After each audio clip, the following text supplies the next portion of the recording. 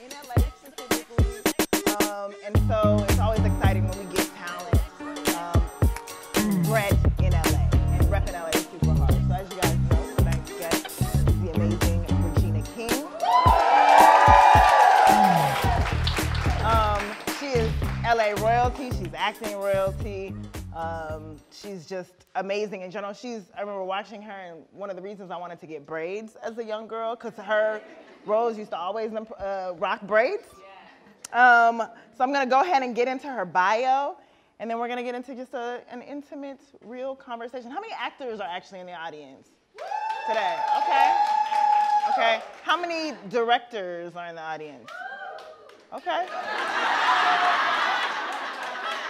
Come on, get some confidence. I did not believe it. Woo, I direct. Ooh, I love it. I'm good at it. Writers? Yeah. Okay. And just general fans of Regina?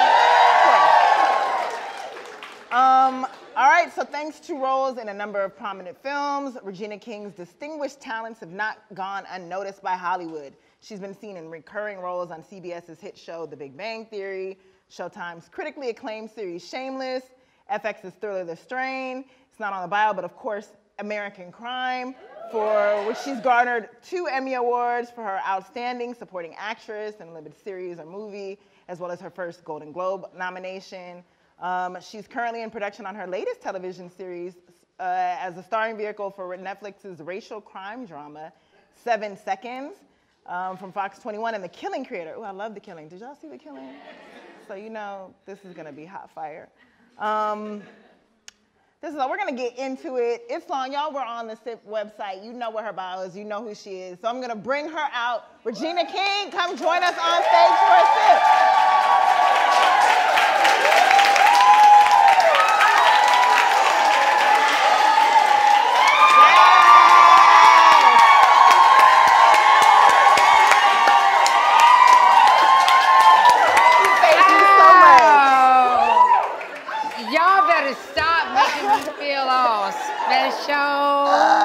So we have, you know, it's hot. Everybody has their fans, just in case you get a little hot up here. Just in case, how might? How you turn this on? Oh, so easy. Up top? Is yours working? Okay. Mine's not working, I'm gonna just stay hot. It's fine. So first order. I wanna see how this.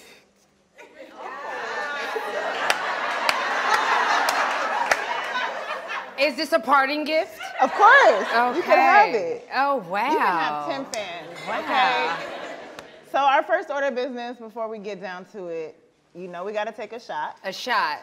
But that's not a sip. No, but the sip comes later. Okay. They bring in, after we take a shot, and then you sip. Then you sip throughout. We pop off first. We pop off. We pop off. So, is there anything you want to toast to? To all this beauty up in here. Cheers. Woo. Mm. Okay. That's for the grown folks. I love it. So now you ready? You ready to spill your guts? Sure. So again, I mentioned I'm really excited that you're. So on your bio says that you were actually born in Cincinnati. No. Okay, so you were born in LA. Yeah, and so look, what I love is the fact that you said born and bred, because I always say, but not raised. Yes. They raise pigs, they breed horses and stallions. Yes, so born and bred. So born and bred, you actually grew up in my neighborhood, Windsor Hills View Park. Okay, so let's just talk about that. I learned this about 39 seconds ago. I don't know, I just assumed Inglewood. No, because I do a lot of stuff in Yeah, because I watch Insecure. And my grandparents lived here. Oh, thanks. Thanks, girl. Yeah, because I watch that show. But you grew up here. I remember listening, there's a Fresh Air interview with you that I love. First of all, I love Terry Gross. Yeah, and I felt like she really just dug in. But doesn't she dig into in such so a great sincere, way? Yeah. So she was talking about, you know, just how you were talking about just your LA experience. Like you were acting at a young age. You were in 227 and you went to high school at Westchester out here. And Common City. You wanted to have a real, like, a childhood at some point. You and Right. your parents had a discussion. This is the sip This portion. is the sip part. Okay. Yes. Now you can for real sip. Let me just sip right now. Yeah. Now it's official. So you wanted to have a real childhood. Can you talk about what you learned about yourself just deciding to go from this big show to being like, I want to take a break and I want to decide whether or not I want to continue to pursue acting? Right. You're talking about between 227 and when the movies were starting. Yes. Gosh, you know, I think one of the things that was unique about me is that I had the mother that I had, and she was not for the whole performing arts school for kids that work bullshit. She wasn't down for that. So when NBC was like, oh no, you should put her in this school, she was like, no, she's gonna be a product of LA Unified. Yes. And at that time, I was kind of like, dang, Mom, you know, I get to go to the school with the elite, and you're like, no. She's like, yeah, no. But it was the best thing that could have ever happened to me because I ran track still in school. I got to do I went to... You rode the school bus? For a little bit. Okay.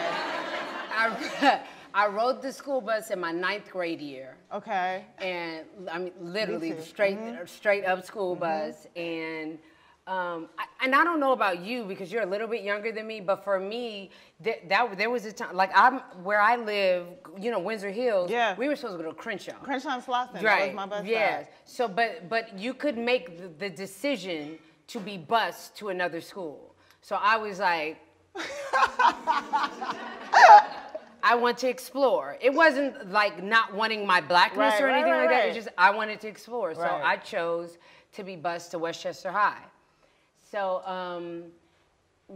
having that whole, and I'm saying chose to be bused to Westchester High, it actually started before that because I started busing in 5th grade. I used to go to 54th Street School, and I was bused to Castle Heights, which was like culture shock. It was like white kids like were at school with no shoes on. And I just really didn't understand that. Like, that's okay? Why? You like that? Okay. Well, I don't want to go here. Good choice. So my mom switched me to another school, Paseo del Rey. So all of my schools from that moment on always were at the beach. Okay. And I think, honestly, for me, the beach opens you up. You know what I mean? Like, we had gone to the beach before I started going to school by the beach, but for that to be your regular thing, when I ditched school, we went to the ocean. And we sat on the ocean and wrote and talked, and I built skateboards on the beach. You know, I did some really white shit, you know? Were you tapping into like your artistic roots at that time? I think so, but didn't know that I was. You know, I was not really just so much tapping into my artistic roots because I think just as a black person, we have been so much of what the fabric of America is that, you know, our artistry is so deep that we're always, it's always with us, whether or not we're in tune with it, you know, it depends on what the heck is going on with you. But I feel like it expanded things because most of my life was black, you know, and then choosing to bus and go to a school by the beach, I was able to be at a school where I had never seen as many, never had frequent conversations and dialogue with as many white people as I did once I started being bused to the beach. And, you know, going over, you know, that was my first taste of, you know, when like you see on comedians do it in their stand-ups, but that shit is true, white kids cursing and saying shit in front of their parents. I know. And I had never seen that till probably like the 8th grade. You know, it was like, whoa! Just waiting for the consequences that never happened. Yeah, like, you know, it's like you like blinking. Yes, yes. So at that point, so 8th grade, you're surrounded by white kids. Yeah. You're, you know. It was a good mix because it was white kids, it was Latin kids. You know, Westchester was taking us all in. Right. It was immigrants. But you're acting at that point. I was doing extra work when I was in elementary school and then junior high school, commercials and extra work. And then like 227 happened in like my 9th grade year in high school. And so then the decision after 227 was, am I going to continue? Am I going to continue? And what made you decide, I am going to continue this? I'm embarrassed to say, but I'm not. So I was going to USC, and it just wasn't the jam for me. You know, I just really realized that I love to learn, but the classroom situation just is not for me. I remember I was in this one class, it was a lecture class, and at that time, lecture hall classes were like 200 kids, where now it's like 500 kids. But it was like 200 kids, and I fell asleep. And the teacher was like, you, and this is me, you, stay after. And I'm like wondering, you know, like, what? The celebrity in me is like, oh, he recognizes me.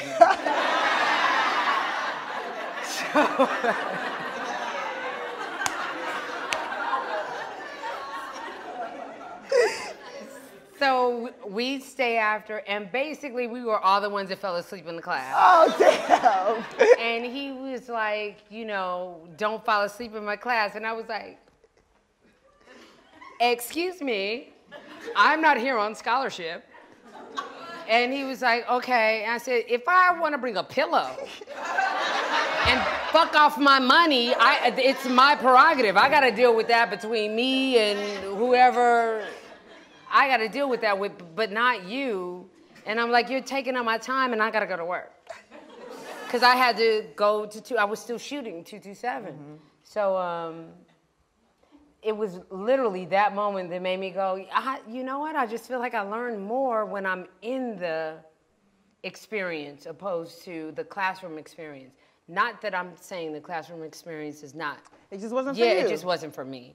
And so I'm a college dropout. And it worked out. I mean, recently. It did work out. You guys don't go to college. Tim Story and I have gone, I don't know if you guys know who Tim Story is. He's a famous director.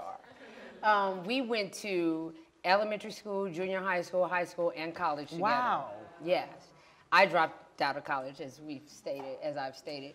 But the thing that's so funny is they were giving Tim like some honorary thing or whatever. So I guess someone must have done the research and saw that I went to USC as well. And I was like, well, I don't think I'm qualified because I'm a dropout. And Tim has a twin sister, and Tammy went to USC as well. And she was like, no, you know, you went to USC. I was like, are you sure, Tammy? She was like, no, I'm telling you. Then like 3 days later, she was like, yeah.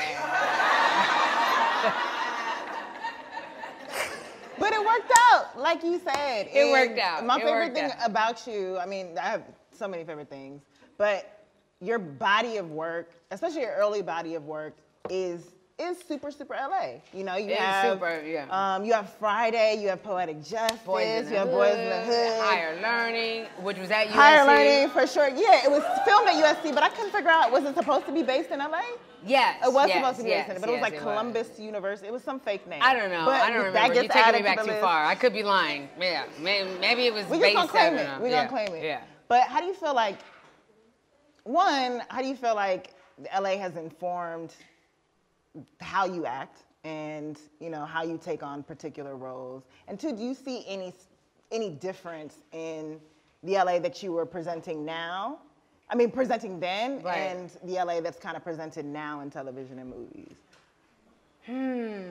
I don't feel like, I think, you know, especially with Boys in the Hood and that slice of time, that was very specific and very singular. I think Boys in the Hood popped off, you know, the Menace to Societies and other movies in South Central, you know, and shows and movies that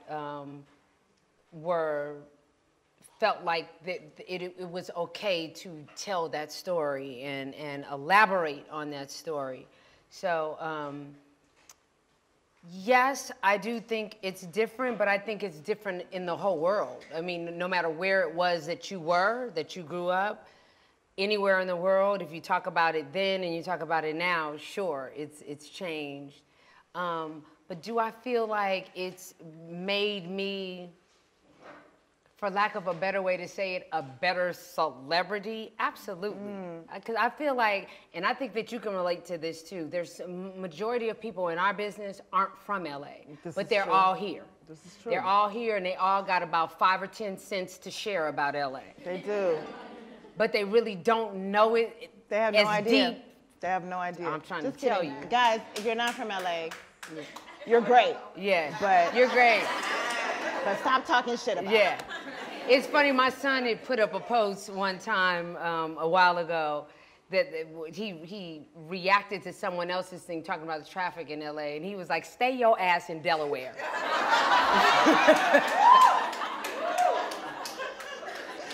You're raising And he was a like, wonderful Mom, son. I got 500 retweets. The funny part about it is I've never got that many retweets. So, but You he just gotta tweets check much people, more. that's it. Yeah. So, you've been active for 30 years, basically, right? Like over 30 years, you've been working consistently. Sure. You have, Yeah. right? And you, Let's just keep reminding the folks. I mean, it's a long time. You've been working consistently. I started when I was 1. And those Pamper commercials were everything. You guys probably don't even recognize me. But it's a feat. Like, you worked consistently, and you have attributed that to, like, oh, the universe blesses you. But what is it? She's like, bitch, stop Yeah, with but that like, shit. thank you. What do you think it is, like, for real? What do you think, besides talent, why are you so hireable? What makes you so I think it's a hireable? combination of a lot of things. You know, I'm one of those people, my toenail broke before I came here, so.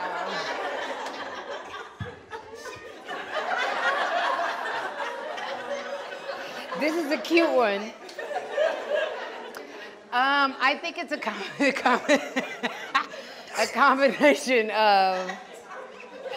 Why did I see that and it just distracted everything? Have some more. Because she wants this to be a watch what happens live moment. I think it's I am a result of so many things. You know, I do. You know, like yes, I do attribute a lot of it to the spiritual and the universe and all of that.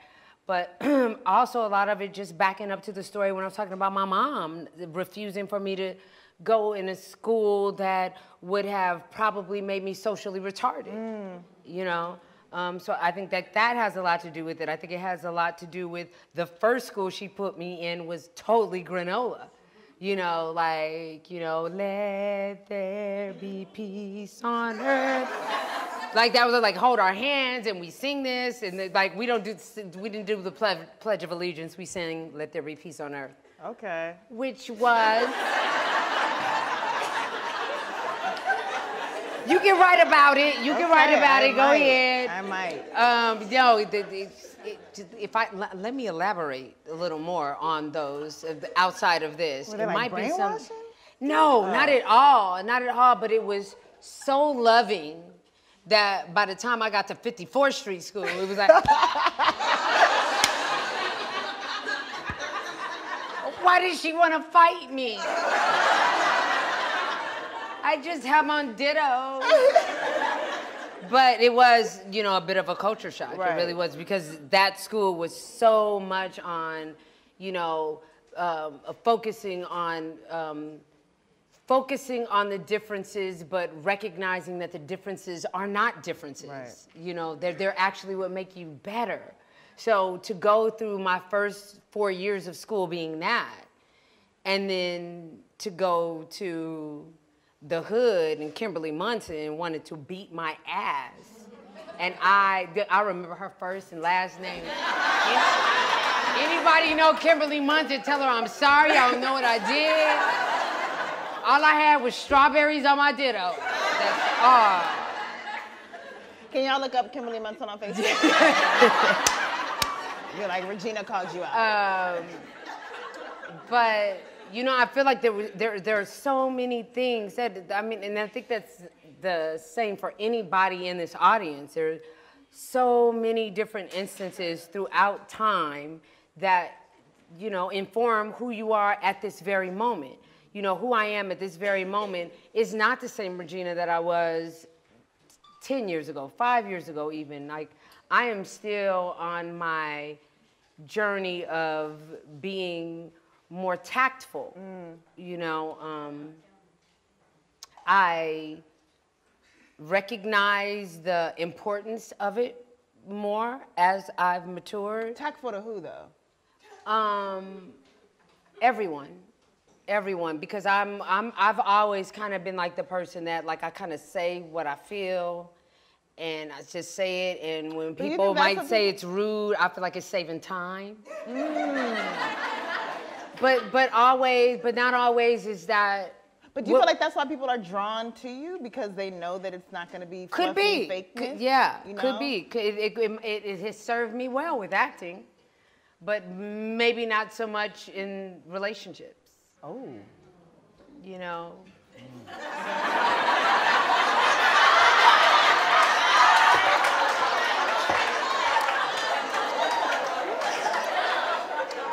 I want to segue into that, but yeah, but I'm not going to. But you mentioned something that, just in terms of like a lot of people use real to describe you, both off screen, in terms of your personality and just, you know, how you talk. You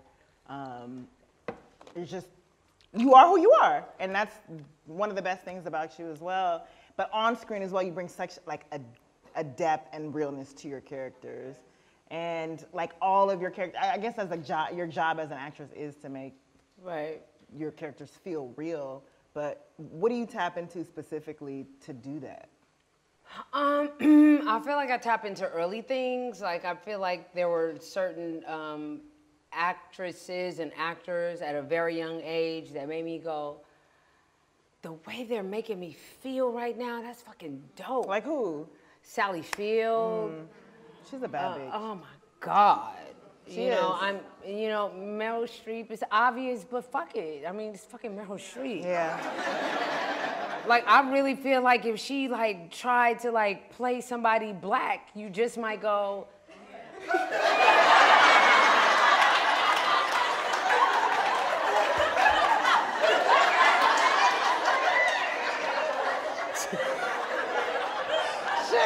Should Meryl Streep play Rachel Dolezal, yo?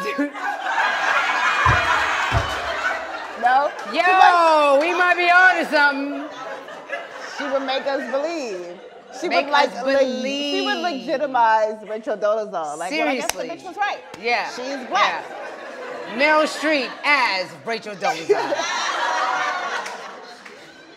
I would watch that Lifetime movie. I would, just to see Meryl Streep and some individuals, like, swinging them like, I'm the NAACP chair. I would love that. Wow. But you get my point, I do. You got it immediately, because that is the thing that inspired me early on. Just watching people. For Sally Field, I seen her as Norma Ray and as Sybil, and it was kind of that was probably my first example that an actor could play a lot of different characters. Whereas, you know, when you're younger, you see an actor as this, you know, Erica Kane is Erica Kane, or you know what I mean? You see them as, but Sally Field was my first memory of an actor that I was like, as an actor, you could be anything. Yeah. You could be anything you want. And I always wanted to be so many things. Well, that shows, because I mean, even like, again, your earlier work I love, but did you ever feel like you were pigeonholed to a degree? Because a lot of actors, a lot of black actors specifically, they are only allowed to a degree, and I say allowed loosely because, you know, whatever. But to just work in the world of black film, and you've crossed over. And when do you feel like you did that? Well, a few times. And so when you talk about the universe and all of that, I feel like the faith that because okay, hold on to your horses. I grew up in a religion, a philosophy called science of mind. Not to be confused with Scientology. It's religious science. So basically it is encompassing all religions, all philosophies, all faith, finding the beauty, the prayers, the philosophy within all religions, all philosophies that align the mind, the body, and the spirit. So this is what I grew up knowing.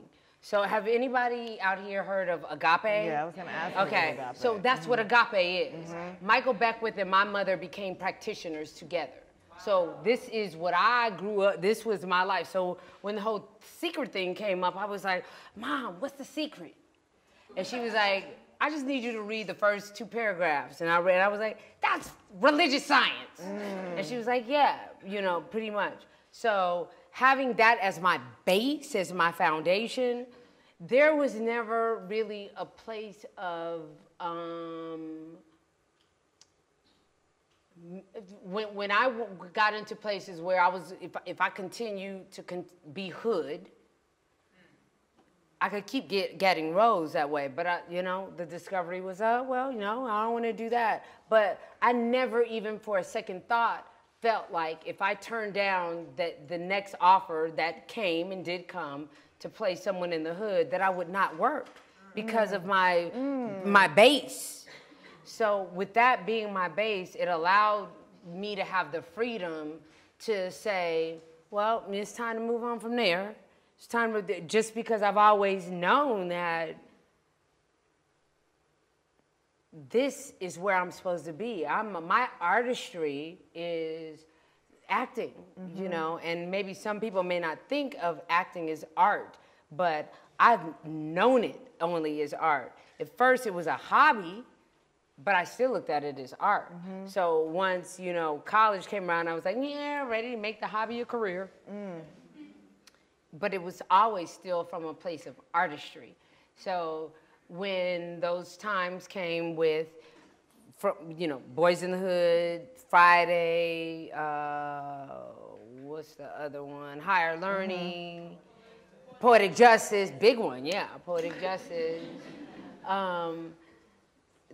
That after those, and I started getting a whole bunch of offers to continue that, I was like, I've done that already. I'm done that, I'm good. So then I went into Wife World, you know, and then, you know, Jerry Maguire, Enemy of the State, you know.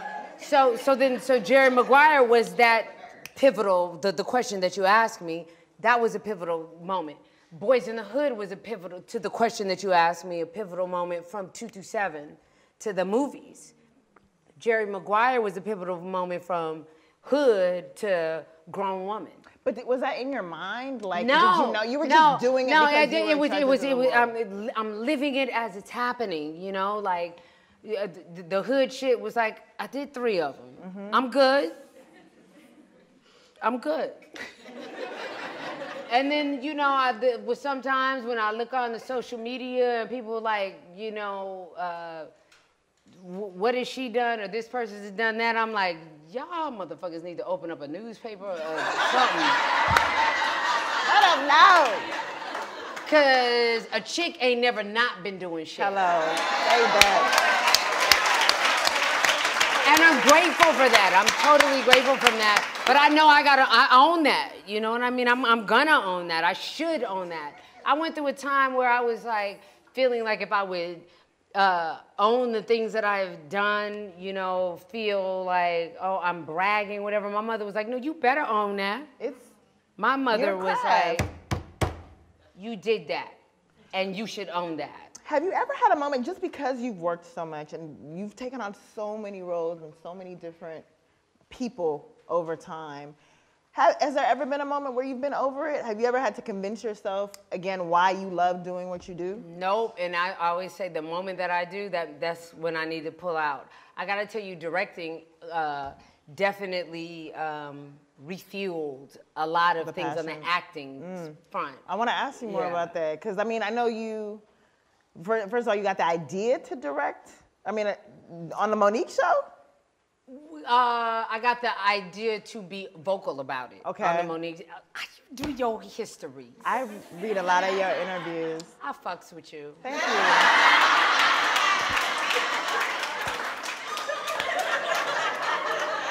I fucks with you too. Word. So the idea came It before. did. It came. And was it coming from a place of like, I want to do something new, I feel restless? Yeah, well, it kind of came from a place of probably maybe 6 years or so before the Monique show. I kind of had a little discovery, like, you know, like, I think I would like to direct. I would like to see what this is like. And were you watching somebody in particular? Like watching people on set, watching directors on projects that I was working on. And I think initially it came from the control thing. I'm a bit of a control freak. You're a Capricorn. Yep. I'm a Capricorn too. I know, because I'll be sending you happy birthday messages and you send them to me too. This is true. This is true. Which is really, it's goofy, but it was so special. No, are you kidding me? You know when you I felt discover that someone special. that you admire? I was like, she's a fucking Capricorn. Regina, stop right now. Thank you. No, that's like literally what I did when I found out you were Capricorn. I was like, of course. That's why she's so fucking dope. All right, God. Regina, this about you. She all smart and everything. Writing and shit. Oh, word. Please continue. Yeah, okay. Where was I? I don't remember. But, you know. Your control, but you were trying to figure out, like, when you first decided to direct. Yeah. And so the on Monique, Jaheim was on there, and he was like, "Will you be in my video?" And I was like, "Boo, don't do videos. Thank you. Don't do music videos." But we exchanged numbers. Okay. And then I thought about it, and I was like, you know what? For shits and giggles, ask him about directing it. So I sent him a text, and I was like, text or email? I can't remember. Was that sidekick time? I can't remember. Probably. Yeah, sidekick time. Sidekick time. So I kicked him a message, and I was like, I will be in your video if I can direct it. And he was like, have you ever wrote a treatment for a video before? And I was like, sure.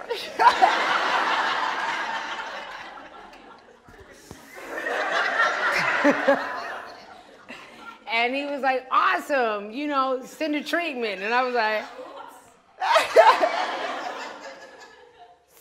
send me the music.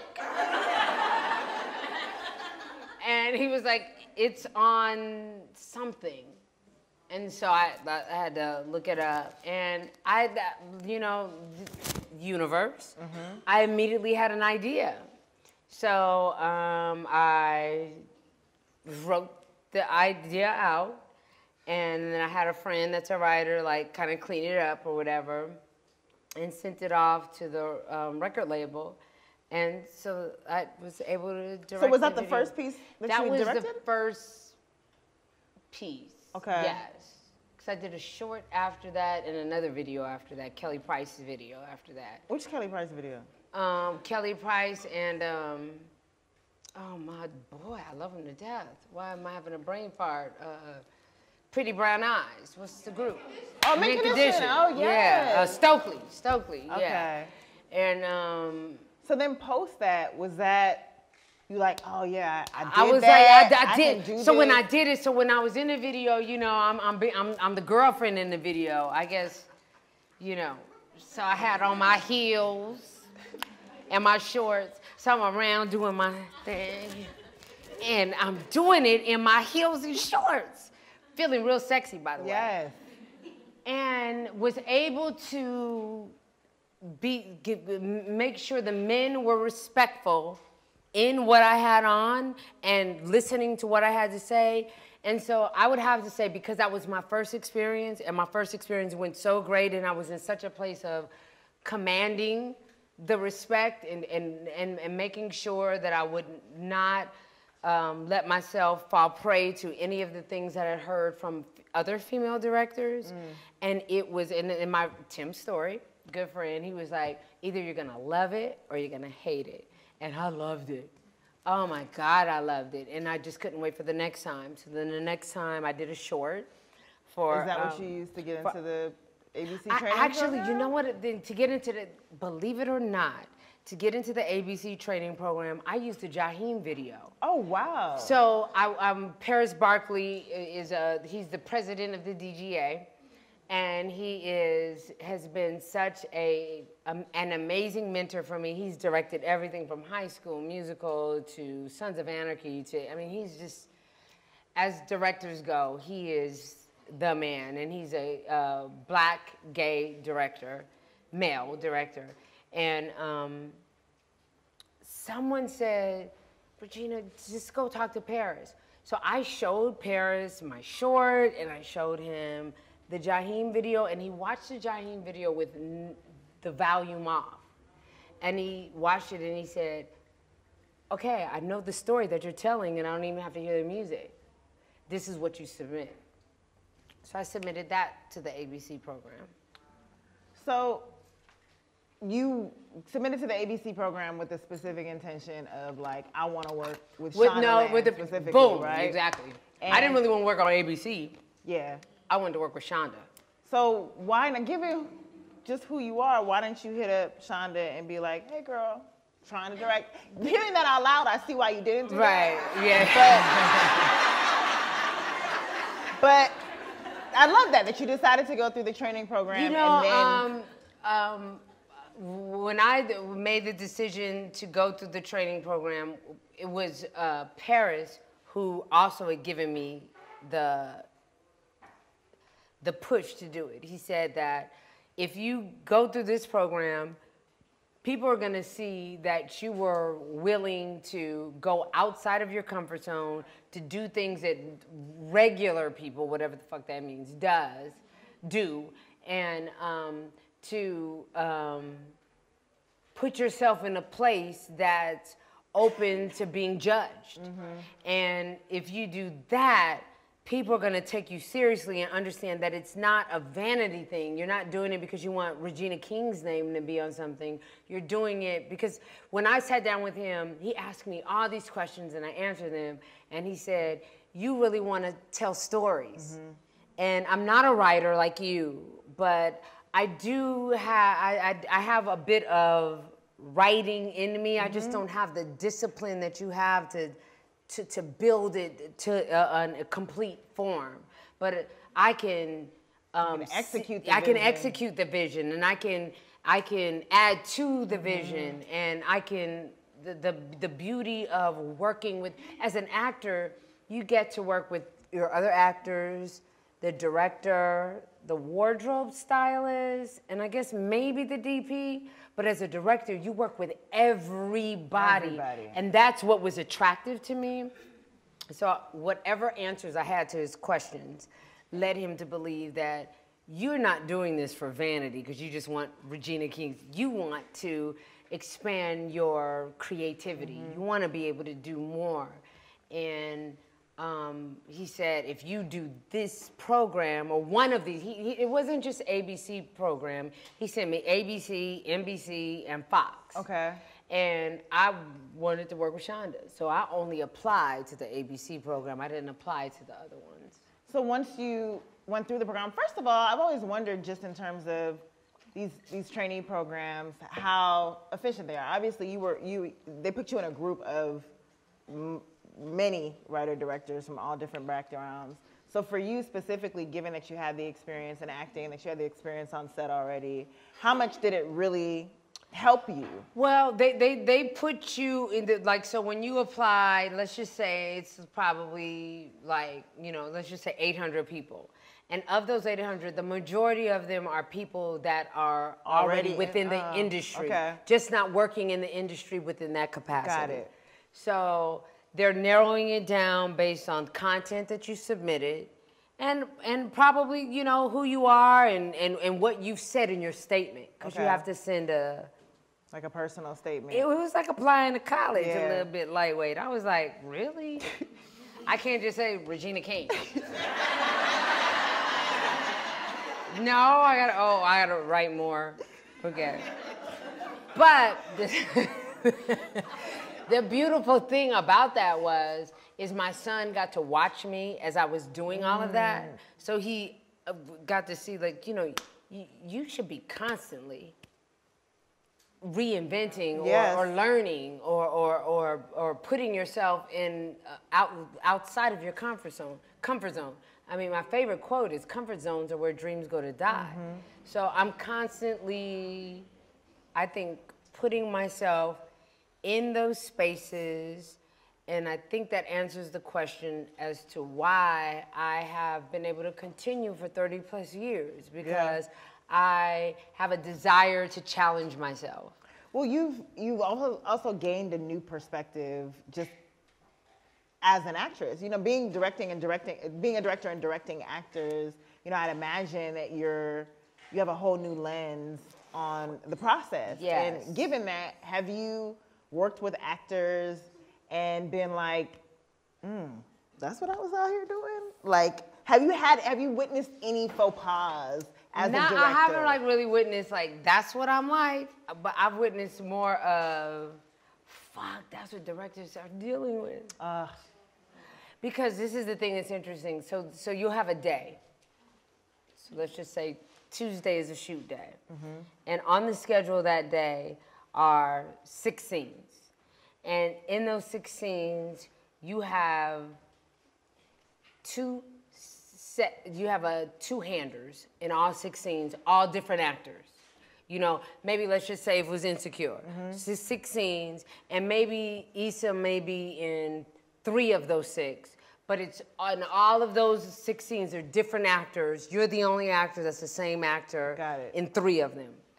So actors that come in on the end of the day, they're like, hey, yeah, hop, pop, ready to go. And the crew been there all motherfucking day.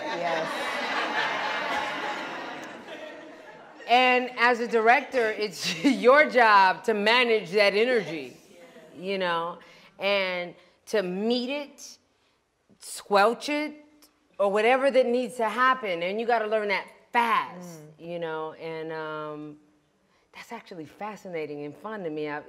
There's a lot of psychology that goes along with it. I saw that you thrive, like, all the drama of, like, the day. No, I fall asleep at home with my, like, iPad like this. Jesus.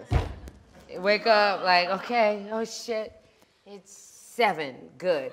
Because 7, the directors don't have to be there. Yeah, the actors have to be there in hair and makeup at 6 and 7. So I come in and I'll come and say hi to y'all after y'all got your lashes on and everything and be like, hey, you ready for today? And sometimes I'm doing that based on the subject matter that we have to do. Sometimes I won't even come and deal with you. Sometimes if it's a scene that's very sensitive, I might reach out to you personally. Because Issa understands this. There's some directors that'll come on and she's never met them before, and she'll get an email, Issa, so great to meet you, you know, before they, because, well, no, Issa's a little different because she's the executive producer, so she's doing the tone meeting and all of that stuff. So, so somebody that's like the star of the show. So, like Kerry Washington on Scandal. Because Issa is Carrie and Shondaland. Right. You guys, y'all understand that? You do realize. You do realize that. No, that's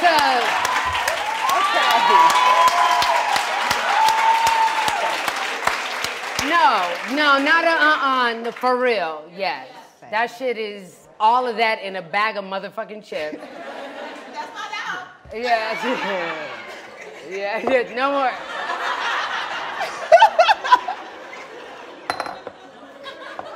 So, you know, with the Carrie, you know, there might say be a scene that maybe maybe sex related or something like that to be sensitive. So there's some directors, myself included, depending on what's written, will reach out to you before I land. Yeah, and just to, you know, whatever I can do to make it better.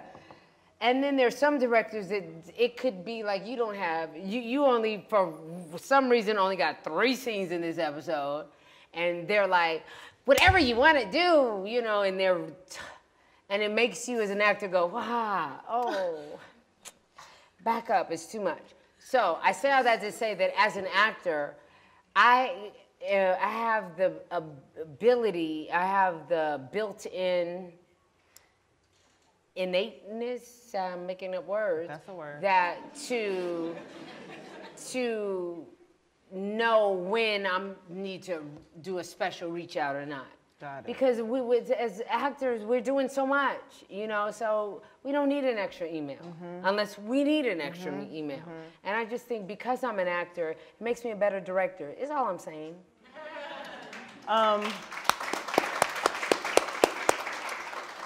So, I mean, you kind of touched on this, and we have a couple minutes, and then we're going to open it up to the audience.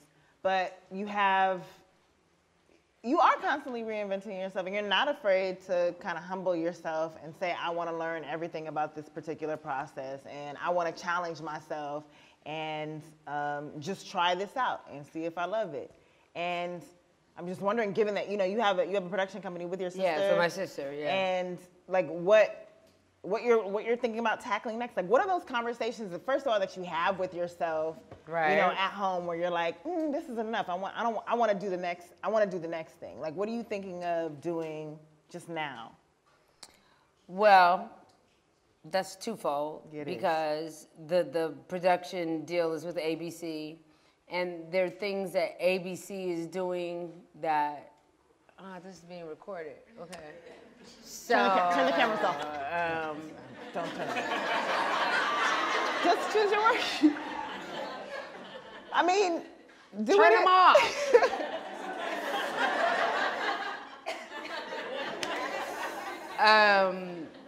No, the reality of it now that I have this deal is understanding the business of it. That's the safe way to say it. Okay. And the show that I'm developing for myself probably won't be on ABC Network, but it will be an ABC Studios show. And right now, it's a comedy. And I have to say that Insecure was inspiration. Awkward Black Girl was inspiration behind it. Nothing like Awkward Black Girl or Insecure. But I think that I have the last 7 seconds that I just did, 3 years of American Crime, Leftovers. I've been doing dark shit for a long ass time. And I'm a funny bitch. Yes. So I'm ready to do light for a minute. If I'm gonna be doing it for, if the shout out is for me to be doing a show for some years, then I needed to be light, and I needed the reminder of, you know, the Jerry Maguires and the things that I did before, you know, we got to real serious subject matter. And so basically what we're developing now is something that is with John Ridley, who a lot of people don't know was a stand-up comic before. John Ridley? Not that serious motherfucker. Yes. He is a funny dude, and he hits you with slingers, and a lot of times with John, you don't know he hit you with them till they pass. He's like, oh!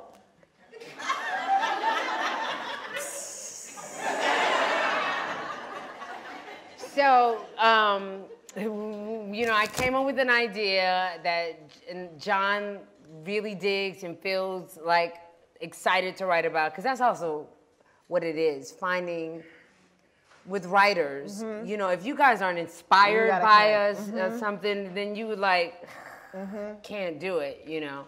So it took us a minute to find that something that inspired him and that I felt like I could do for 6-7 years, you know. So we're dealing with, you know, coming for some wigs. Ooh. You can't talk about what No, the wigs I are. can't. You know, ABC is hearing about it for the first time on Wednesday. Ooh. That is 3 days from now.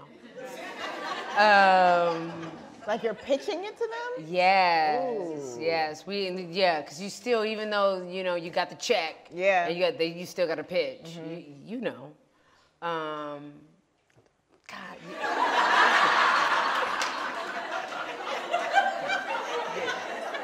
You know. But just to be in this space, you know what I mean? And there's so much content out there that inspires me. And Well, can you talk about like what attracts you to a project as a director? Like what you're drawn to? Like you said you've been doing a lot of dark shit. So as a director, but you've directed a lot of dark shit. No, as but well. I've directed some Balance. good, like you know, like next week I'll start directing Shameless. I'll start an episode of Shameless. And I mean, besides that, because television, as you've mentioned, like there's a world that's established already. But it's so much on television. But I just feel like there's the storytelling, like they're sure there are things that fall between the cracks, but and I'm really not saying this, Issa, to just like pump you up or make you feel uncomfortable, but you know, because I witnessed what she went through from awkward black girl to here, and HBO, Shondaland, and all of those different conversations and things that happen. It is not, you know, you guys see it and it's on, but all what happened before that moment that y'all saw that first episode, I'm gonna say is incredible. That's the word that I like to use, because incredible encompasses the good and the bad. It's incredible, and it's incredible what those have to go through to be here. You know, like for us or for you guys, think that this is just an easy opportunity for her, but man, There's always a story behind everything. the story behind the motherfucking story. Yes. I'm gonna get that tatted. Yeah. Yeah. Can you? Were you gonna do it the long way here or the long way here? I kind of think that's cute. Yeah, right like here, here, that's like cute. da-da-da-da. Behind the motherfucking Fucking story. It'll end up on my story. wrist. I like that. I love And if it gets too long, just put mofo story. Yeah. Well, what draws you? Like, what excites you when you're like, I'm about to take on this project? And to the point about the TV, just that it is like an already established world. Are you itching to be like, I just want to do my own shit? Like, I want to create my own like world. I really from after Southland was the last show that I did that I don't know how many of you guys understand this, but when you do a show, when you sign on to do a show, they sign you on to do multiple years. And the reason why they do that is because if the show gets picked up or is a success, they don't want you to be able to go out to someone else. So after Southland, it locked me up in a lot of places where I wanted to do something, but I couldn't because we were waiting to find out if we were picked up for another season, and that went on for like 3 years, and I was like, fuck that. I've been working way too long and way too hard, and so when American Crime came up, you know, I came on just as a guest star, and then for the second season, you know, then back up.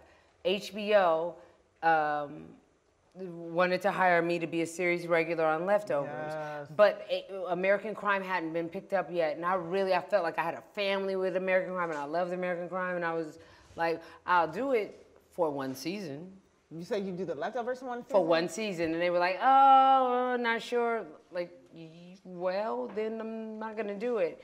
So I bet on myself. I bet on myself.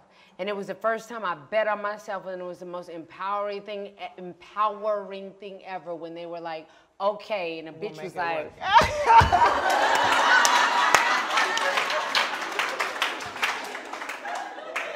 I can do that. Okay, word. I'm gonna keep doing that. Wow. So ever since it's for American Crime, the Netflix thing, I've done that.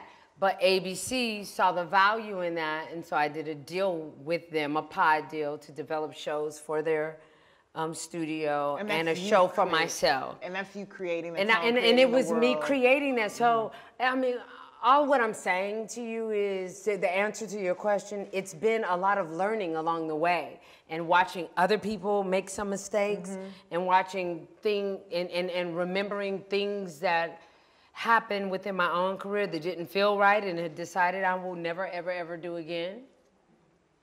And well, no, like I will never, ever do a show and do multiple years unless I am the producer. That I'm like you. I'm all of that. I'm everything. You know. Okay. So, you know, I feel like you can learn from everything. It's not like you can only learn from elders. You learn all the time. Absolutely. You know, you watch what other people do and go, shit. Well, that's what I feel like makes you so fresh and so fun to watch, and just so constantly relevant. And I'm just so happy to see your success. You're such an inspiration, and you know, I love you so much. Sis. Ditto, you're the ditto, best. ditto. So at this point, we're gonna open it up to audience questions. Yeah. I'm gonna let you decide, you know. Don't nobody ask them like, what's Ice Cube to work with? Is there any Patreon members like, first before I begin? Are you a Patreon member?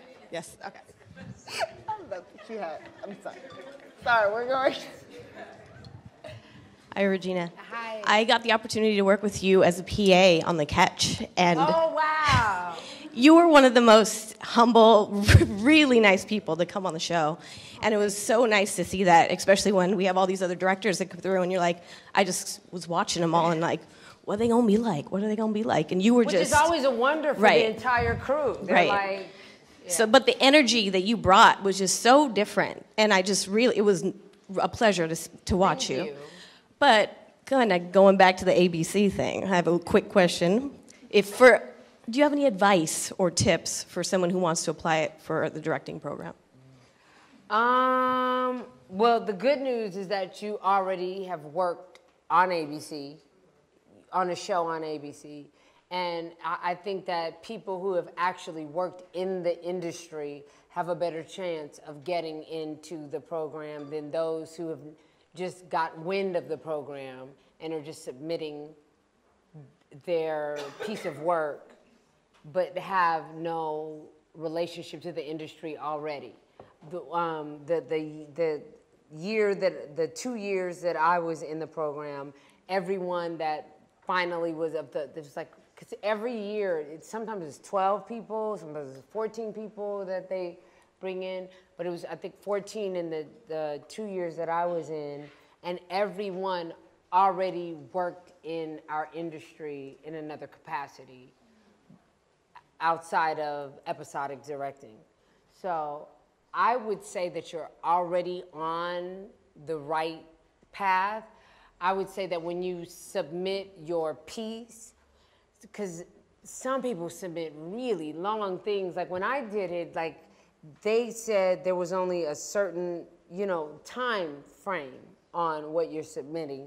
And then after I had become part of the program, after I had, I don't want to say graduated, but after I had gone past the program, they ask, would I be a judge as far as, because there's so many people that submit to help narrow it down. So I said, sure. And then I was getting like some movies and stuff like that. And I'm gonna be honest, I didn't watch all of the movies. You know what I mean? Like I would watch like 20 minutes of it, but I really don't have the time with all of the other things that I'm doing. So I would say that if you are submitting a piece of your work, I would submit something that's 7 minutes or less. Yeah. Just so the person can, because the things that I saw that were 7 minutes or less, I got to see a beginning and middle end, and I was able, when I'm judging it and writing all of the things that I'm feeling about it, because I want someone to honor my stuff the way that I honor theirs. But if someone's submitting an hour-and-a-half movie or 2 hours, I can't give you that. Yeah, so that's what I would say. So keep it short. Keep it short. All of that to say, keep it short, what she said. Ask Issa questions for Regina. Next questions. Is Regina selecting? Is that what's happening? No, Sorry? whoever. No, yeah, you got it. Unless you want to. No, yeah. Hey, Regina. Hey. Congrats on your deal. That's Thank nothing you. to make light of. That's a huge, huge deal. Thank Second you. of all, girl, you are so beautiful. I don't even swing that way, but you just giving it all to me. You just giving it all to me. I had to say that. Third of all, you were just so real and dynamic and all your characters. Like in Enemy to Stay, when you was like, I picked those drapes. Like I feel you in even the small moments. I just feel you in all that. American Crime, everything. I said all that to say, has there ever been like a role or a moment in characters you played where you feel like the Black experience, you know, I say the Black experience, like, you know, the white people to the masses, white people being the masses. It was a stereotype in there, and he was like, I feel some kind of way, but I feel like I gotta do it so that it's shown, and then I can move on and I get my own shit. Like, you got your own shit now, you got your deal, so you can do what you want. But like, was there a moment where you felt like you had to do a role like that, or a part, like I said, there was a moment, and you felt like, with the Black experience, you was like, I feel some kind of way about this, but I'm gonna do it. Maybe in your early roles or something like that. No. Because when I think about it, those roles that was the story, you know. I have always been lucky enough that when I'm reading scripts, it's always been about telling a story. It's always been, even if they were soft movies or harder movies or action or not, you know, it's always, if I needed to believe the story. So that's gonna be a no. If I don't believe something, I mean, even when I did something as soft as the Gabby Douglas story, and that was really like, you know, if I do this movie, I don't have to dip into my son's college account. Okay. I'm gonna do this movie. Everybody loves Gabby Douglas, right? So,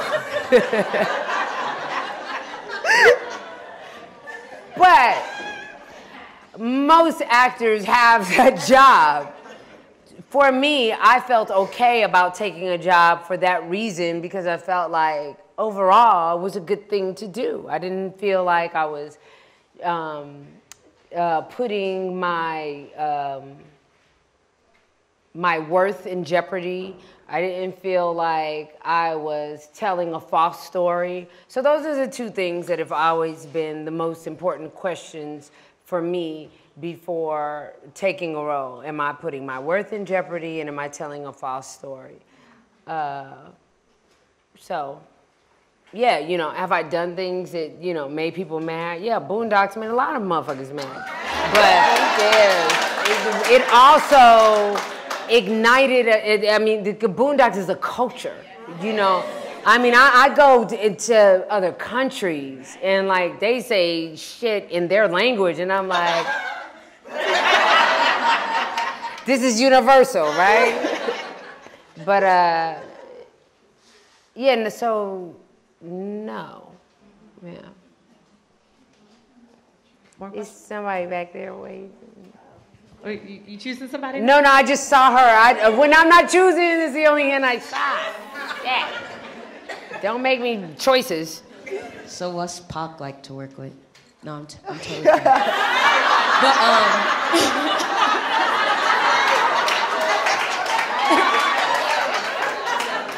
Denise, take the mic. all right, That was so, good though. I just had a question about networking. So I'm kind of like starting from ground zero as far as my career goes. I just moved out here in August. I'm not from LA, unfortunately. But so I just wanted to know, like, what moves do you think I should make to network with the right people in order for my career to launch? That's so tough. I mean, I don't even know writing, what to tell yeah. you, girl. This is the reason why I say I don't know what to tell you. I have been in this business for 30 plus years. So I have become part of it. So there's a whole social media aspect of it that I don't even understand, that probably somebody else could help you with, that I don't even really know how to navigate, and I think that that's what you have to navigate now. But I mean, to her point, as someone who is part of the industry, if someone were trying to network with you, what are standout moments where you've been like, oh, they came correct, they came the right way, and I want to mess with them. I'm intrigued. Well, if I'm walking out the door and you're like, hey, and I got a project, no, that's not the good time to do it, because usually it's my guys pushing me out, and it's usually me trying to go home. Issa can tell you, we spend 6 hours at home. And it's, so when we feel like we might have 20 more minutes, we're trying to get there. So I don't know. I mean, if you feel that you have some form of content that is perfect for a certain production company or certain voice that you've been following, I would say to follow it deeper and position yourself in a place that you're able to approach it with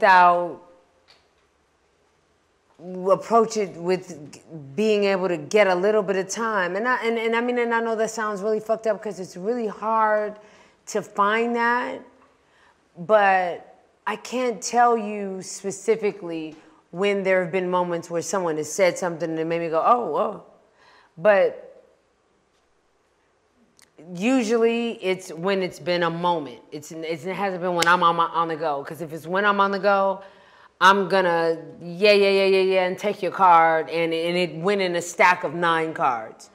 But if it's at a moment where you happen to be next to me at an event or at a dinner or at a something where there was actually time to talk and you presented, then you might get the opportunity. So I guess maybe the better answer to that question is, if you see someone that you feel could have the right ear for whatever you represent or whatever project or content you have, if you got 2 minutes, then you ain't got no time. Seriously, because before you got there, their publicist told them something, their agent told them something, they answered an email, they did like about 9 different things, and now you're like, oh, miss, and it's like, in their mind, our mind, we're trying to be polite and not let you walk off being that she was a fucking bitch. So that's where we are, in addition to we're on our way to the next place. So it's really hard for us to process what you're saying. We're just trying to manage the time and hope one of our people shut that shit down real quick, because I got to go here. I'm being 100. I'm being really, really honest, because that's on the level that Issa and I are going, the time is so minimal, the time is so precious, that if you really feel like through one of us is the time, then you've been watching us to insert yourself at the time. If that is not the case, if the case is more that, you know, oh my God, I got this project perfect for Jamie Foxx and he's right there. You better make sure It's perfect. if you about to do that, make sure you feel like you got your end right. Cause if not, he ain't never, ever, ever, ever, ever. If you started on that moment where you saw him from across the room and you didn't have it all together, he ain't never gonna hear it. You know, so I don't know. I think that some people are amazing at doing that, amazing at getting people's attention, amazing at, you know, that's what some managers are about. I'm not amazing at that. You know, thank God I've worked for 30 years, so I'm amazing at call them and tell them I want a meeting. But I can do that now, 30 years later, and I know it sounds like, fuck, but it's that throughout all of my career, every move from the time that I left 227 to now, every move has been a calculated step. So. We have time. Yeah. We have time for 2 more questions. Two more. Hey, Regina. Hi, Issa. Hey. Question, what are your views on theater? As for, say, an actress that maybe hasn't found her way, maybe has done some commercial work, what is your view on the basis of theater creating a really good platform for an actress as opposed to film? That is so interesting that you asked that question. I'm born and bred in LA, so that theater thread is not as prominent here as it would be in New York or Seattle, Chicago. or I think Portland has maybe a bit of Chicago, a theater. Portland, Chicago, yeah, Steppenwolf, yeah. So I think it's great if you're in those places. I think in LA, it's great for exercise.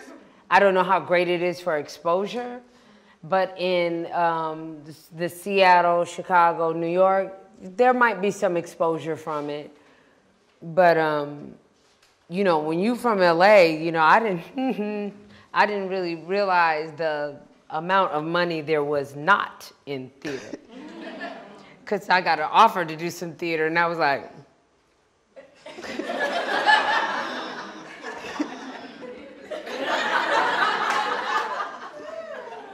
how many weeks?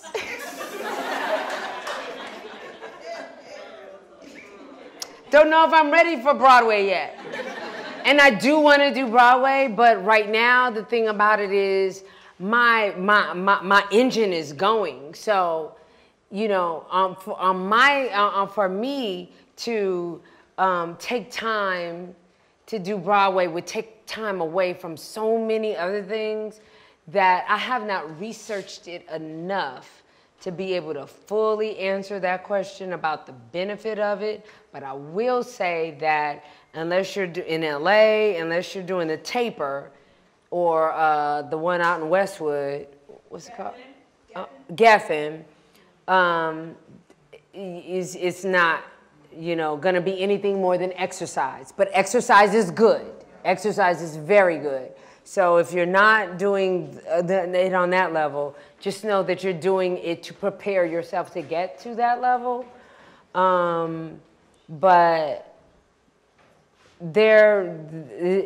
when you have casting directors going to look for new talent, they're going to look usually on the Taper level or on the Geffen level. They're not usually going to look at Upright Citizens Brigade or whatever. And some might. I'm not going to swear to that. Like I said, I have not done my research. But I think that theater is a great space for exercise. And the brain, the muscle needs to be exercised. So I say yes is good for exercise.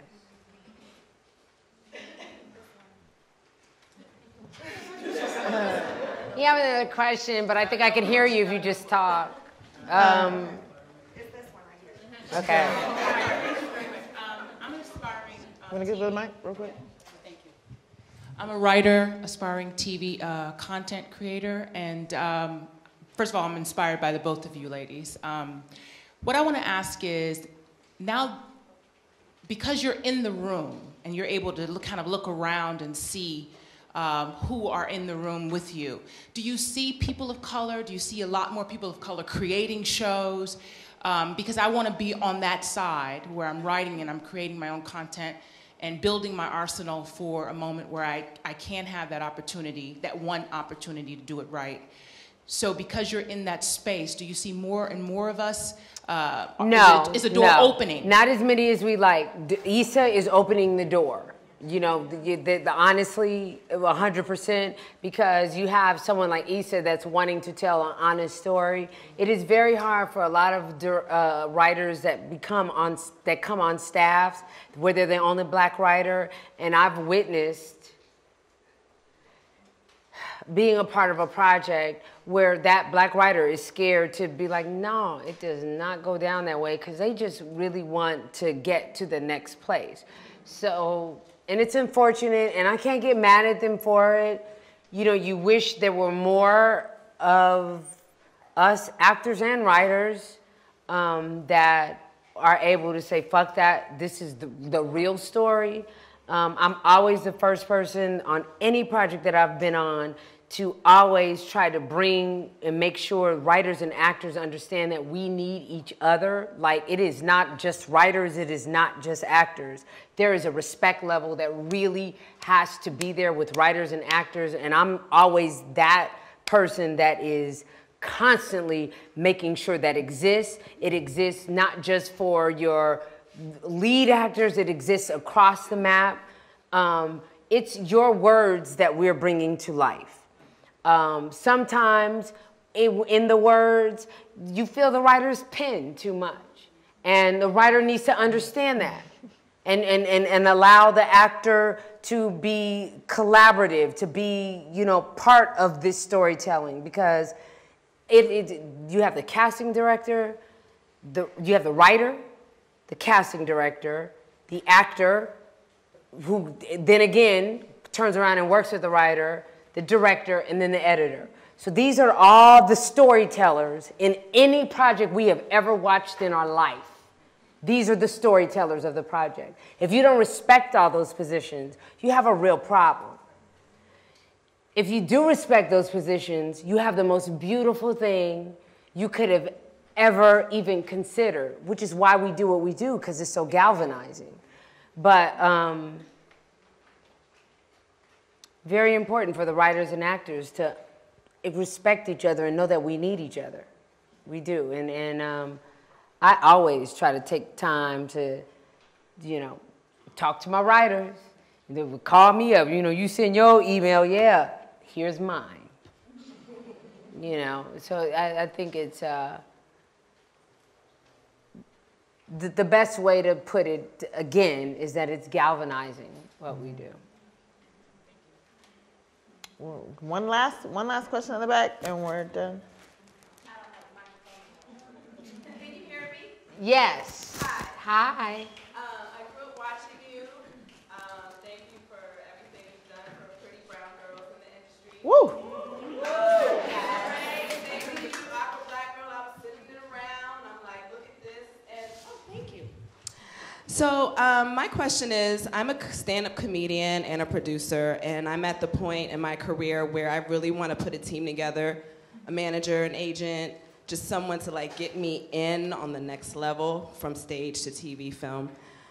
Aside from your talent and beauty and longevity in the business, how important was your representation throughout your career in helping you get your opportunities, to keep them, and you saying, hey, can you work harder for me? Hey, these people are going up for this, or maybe you didn't have that, but my question is about representation and your career in the business. Well, very important. Luckily, I am with a group.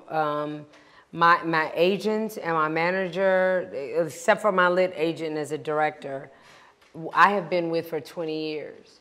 And it's primarily because they all saw me as an actress, not as a black actress. And I know that that's something that a lot of actors of color would like for their, if not anybody else, their representation to look at them that way. And very early on, I learned that that's how they looked at me, because they like, for example, the character in, did I do Legally Blonde or Miss Congeniality? Why don't I don't know which one I did first. But whatever one that was first of those two. Both of those roles were written for white women. And, you know, with Miss Congeniality, they changed a couple lines to accommodate the whole Tina Turner thing. But both of those roles were, actually before those two was this movie I did with Molly Shannon called You're the Dog.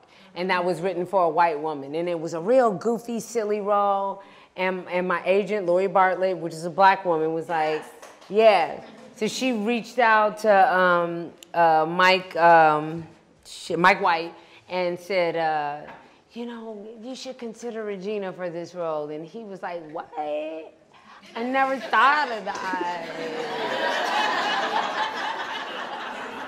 And he did, and Mike is a real interesting cat, you know. Real interesting cat, a funny cat, but real interesting. And so I came in and met with him, and I did this list for the role, and just was talking with the list and saying things to him, and he was like, I love it. And so they believe that I had the talent to be considered as not just a black actress, but an actress for the role. They believe that that they could say that, and that I can go in on the audition or the meeting and back up what they said. And so I believe luck is where preparation meets opportunity. So they gave me the opportunity, and I was prepared. Thank you. Thank you.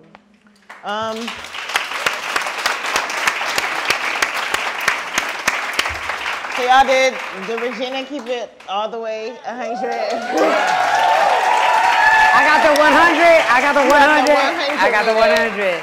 Thank you so much for sharing every ounce of you. You're Thank amazing. you for sipping with me. Thank you guys. And thank you all for coming out. Happy Father's Day and happy Sunday. Yeah, happy Father's Day for the 10 daddies that came out.